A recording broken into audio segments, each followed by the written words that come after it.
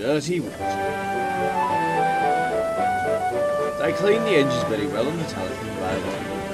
Peter, Sam to Kathy and Lizzie. Lizzie was polishing his whistle, and Kathy was cleaning round the windows in the front of his cab. Kathy jumped down. "If that means you think we don't do it so well here," she said indignantly, "I'm going home this minute." Peter Sam smiled. The girls' parents worked on the telephone railway, and now they were on holiday on the island of Sodor, and had come to see him. "I was thinking of when I was ill," Peter Sam said. "I took some cleaning then. Remember?"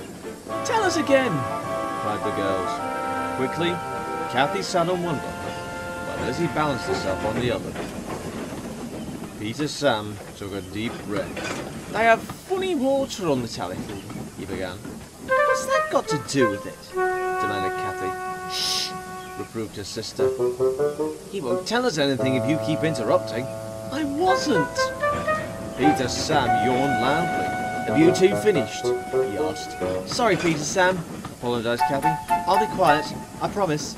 Peter Sam paused. "As I was saying," he went on, "they have funny water on the telephone. The men have to put something special into the tank at the shed to make the water taste nice." Peter Sam smiled to himself. "I was feeling quite well," he remembered, "until I had my drink.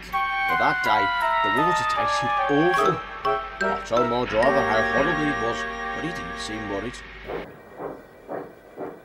I took my coaches to the station, and the fireman let water into my boiler.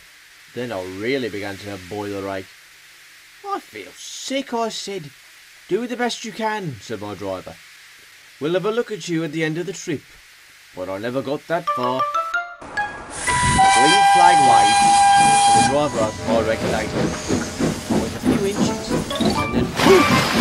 All of a filthy white water sprayed out of my funnel." Peter Sam shuddered. "This awful water splashed all over me," he went on. "It was lucky there weren't any visitors nearby. Ugh! And there I was, covered in this horrible white sludge." Peter Sam shuddered again and closed his eyes. Driver tried to start me again. The same thing happened. Luckily, Scar Lois twin, Tywyn, was at the station, and he took my train.